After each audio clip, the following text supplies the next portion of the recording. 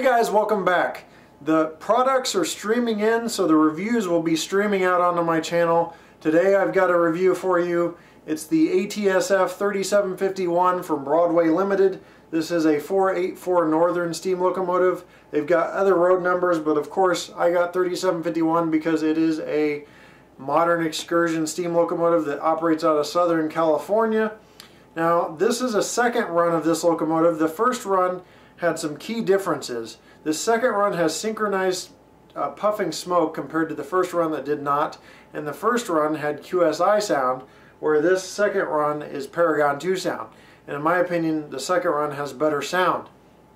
Now in full disclosure, I want you guys to always trust my reviews wholeheartedly and take it to the bank. So I will tell you, I have encountered issues with this locomotive. There are some problems and I'll explain them to you during the review. And also I've talked to a network of friends and peers in the model railroading community that have purchased this locomotive and have had problems as well. So there's two things I'll suggest to you right off the bat. When you get your locomotive, immediately run it through all the tests. The sound, the running up of the speed steps, running down the speed steps, forward, backward, headlight, everything you can think of to make sure your locomotive's working properly. Another thing I'll suggest is to go with Broadway Limited's 2-year warranty plan. It's pretty simple. There's a little card inside the box. I don't have it because I took it upstairs, but it's inside the box and it tells you to go to a website. If you put in all your information on the website, keep your receipt with you in the box or in a file somewhere. They'll extend the 1-year warranty into a 2-year warranty if you register on their website with the information. So it's a great deal because it's basically bumper to bumper, or in the steam locomotive's case, or cow catcher to the coupler warranty on these locomotives. So Broadway Limited does offer a good warranty, but some of these locomotives are experiencing problems. So with that said, let's take a closer look at this Broadway Limited ATSF 3751. It is a 484 Northern locomotive, and check the details. So as I mentioned before, there is some technical difficulties I've experienced with this locomotive. I was able to program the road number in, no problem, but there are two issues that you should know about that I experienced with this locomotive. One is, the weirdest thing that took a long time to figure out is that when I hit the bell, which is F1, I couldn't get the locomotive to respond to anything. The bell would not go on, and I could not get it to respond to anything. But I figured out the quirk. You have to turn the headlight on, which is F0 obviously, and then once the headlight's on, the sound started up because I moved it, not because I turned the headlight on. But I just muted the sound here. But you turn the headlight on and then you can get everything to function with the bell, which is F1. Now if you don't turn the headlight on, the F1 will not work, but the horn will continue to work, or the whistle in a steam locomotive's case, and the thing still moves. But as soon as you hit that F1 button, it doesn't work. Now just to see if that was something that was quirky with Broadway Limited, I took my 611, which was a recent release, put it on the track to see if that did the same thing, and it didn't. So I'm pretty sure there's a decoder problem, and I'll probably send it in for repair. I would normally send it back, but these 3751s are sold out nationwide, I'm told, by Broadway Limited. So you'll have to find a hobby shop somewhere with these if you haven't already pre-ordered them, because they're supposedly sold out nationwide. Just this road number, which is 3751. Alright, so let's look at some of the details before I turn the sound on and the smoke and all that jazz. We'll start up at the front here and work our way back. The first thing I want you to notice is it has a nice little metallic bell here, as you can see right here. The headlight does have a slight blue tint, but not nearly as bad as the previous Broadway Limited locomotives, specifically the GS4 with that really blue Smurfs rear end type blue headlight. So it's a good thing that they're getting more towards the white, but there is still a slight blue hint, and I'll try to show you that a little later. You've got a coupler on the front here. So they put a coupler on the front and back, where some locomotives they make you install a coupler on the front. There is a coupler there. They've got a couple different smokestack covers, which I'll show you in a minute when I go over the box. They've got the flying number boards here for 3751. A lot of nice detail in here on the locomotive, and as I move it up you can work your way back to some of the detail. Nice black and metal wheels here. They've got really nice details on all the function parts of the wheels. So they've got nice details there. Really good job. You can see the lines running to the cab here. The nice sunshade. And there are cab figures installed. Move this up more so you can see the cab figures there. They've got roof vents that open up, open and close, no problem. Well, a little problem, but end up lifting the locomotive up off the track. But those roof vents do open and close with minimal effort. They've got some nice, going back a little bit here, they've got some nice brass, at least metallic appearance. I'm pretty sure they're brass details on the whistle, and the I can't remember what the nomenclature is for this part here, but you see it's got a nice metal appearance, nice brass appearance. And I was looking at some photographs of the prototype, and everything matches except for the smokestack is black in the prototype, and this has kind of a gray smokestack, but it's hard to tell whether that was covered with soot or not, so that's the only difference I really noticed.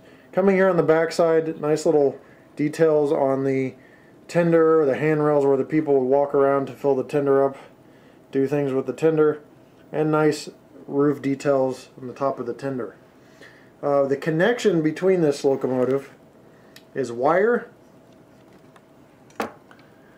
and there's also a little drawbar that you hook up, and there's two settings, a distance setting, which I have it here, and a close setting. The wire can be pulled way out or pushed way in to minimize the appearance, as I've done here, as much as possible. Working our way to the back of the tender, as you can see, another coupler here. These are pretty sturdy couplers, but they appear to be plastic couplers. And 3751 printed on the back with a ladder and a reverse light that's pretty small but accurate to the prototype. So those are the details of 3751. Now let's go ahead and get the sound back on so you can hear and see some of the features and the sounds.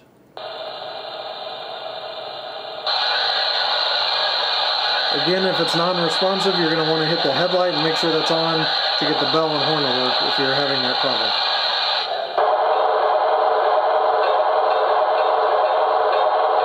It's the bell.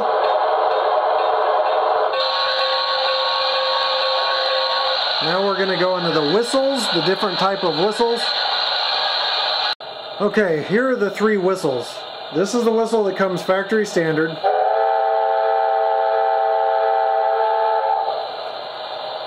Now I'm going to switch to the whistle that's one of the other options.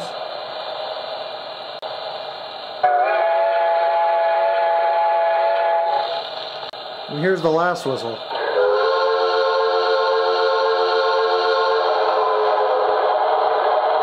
So as you can see, the whistles, there's three different whistles. You can choose which one's most like the prototype. I kind of lean in between 1 and 3, but it's up to you. Let's take a quick look at the headlight and turn the headlight slightly blue but mostly white. Code 17 lighting. Now I want to show you the smoke. Synchronized puffing smoke. This thing tends to get clogged a lot. You get a bubble, you blow down the stack, you're good to go.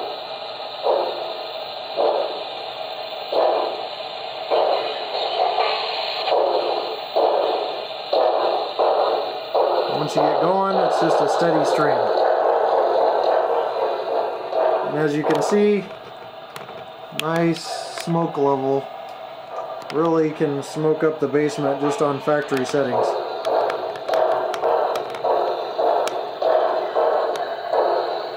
So really good job by Broadway Limited on the smoke levels that they produce. I'm really pleased with that. We've heard the whistle, we heard the bell, we've seen the smoke. Now let's cover some of the accessories that come with this steam locomotive. First of all, here's the box as I showed you earlier that it comes in. I usually try to do an unboxing, but with this case, in the interest of time, I'm just trying to run through. So you get the following accessories: a little funnel to put the smoke fluid in, the smoke fluid itself, Broadway Limited branded, this little hatch that goes on the back of the steam locomotive at the back of the cab. You get this strange little funnel, goes on top to hard to see here. Basically, it's a piece that goes on top of the chimney, or another one that goes on top of the chimney that's kind of sideways, so it shoots the smoke back. So you can put those on there, I guess prototypical at some point. Extra traction tires and a piece to take off the wheels to put those traction tires on.